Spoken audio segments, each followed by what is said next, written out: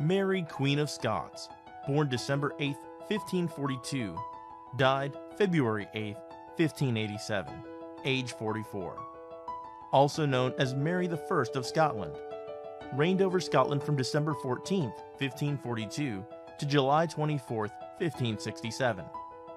Mary, the only surviving legitimate child of King James V of Scotland, was 6 days old when her father died, and she acceded to the throne.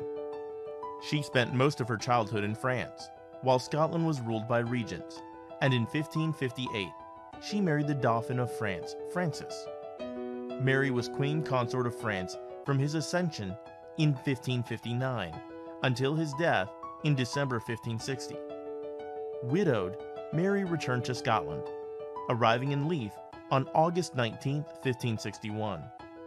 4 years later, she married her half-cousin Mary Stuart, Lord Darnley, and in June 1566 they had a son, James.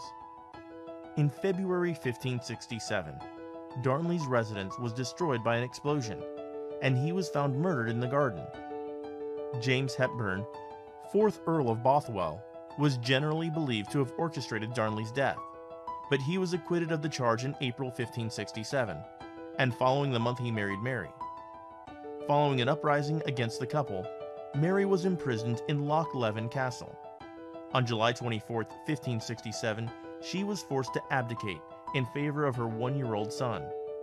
After an unsuccessful attempt to regain the throne, she fled southward, seeking the protection of her first cousin once removed, Queen Elizabeth I of England. Mary had once claimed England's throne as her own, and was considered the legitimate sovereign of England by many English Catholics, including participants in a rebellion known as the Rising of the North.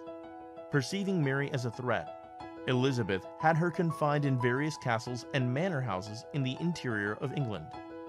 After 18.5 years in custody, Mary was found guilty of plotting to assassinate Elizabeth in 1586, and was beheaded the following year at Fotheringhay Castle. Vidipedia.com is the YouTube of Wikipedia. Every topic is simply explained in a short video. If you like our video, please like, share, and subscribe to our channel for more videos like this. Please also leave us a comment below and tell us what topics you want us to cover next.